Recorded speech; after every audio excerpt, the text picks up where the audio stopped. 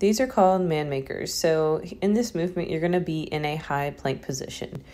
With your arms, you're going to have the dumbbells. You're going to row one arm up at a time. Keep the elbows close to your body as you do the row, and you're trying to keep real good core control as you do the rowing movement.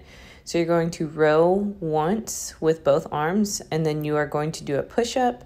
You're hopping those feet up to your hands. Make sure your feet are out wider than those hands.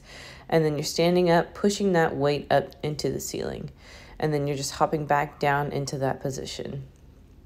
So here, you can definitely modify this movement if you need to. You can drop down to the knees and do the same thing. Just when you drop down, you just want to make sure that your body is still creating a diagonal. You don't want those hips to be pushed back as you do the modified version. If you need to do a step back instead of hopping those feet up, you can definitely do that again to modify this movement. And then just push up to the ceiling. Keep that pelvis tucked under you as you do this movement. You don't want to have your back arching as you push up to the sky.